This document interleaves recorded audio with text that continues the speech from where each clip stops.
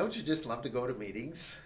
A recent survey by Microsoft suggested that the average employee spends 5.6 hours a week in meetings. Now, some of you are saying, I think I spend that much every day.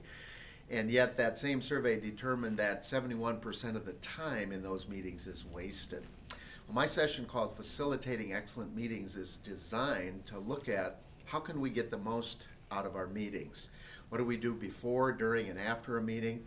What are some facilitation tips that will help us get the most from a good meeting? And what are some things to avoid as far as not getting good results? Please join me for my session on Facilitating Excellent Meetings.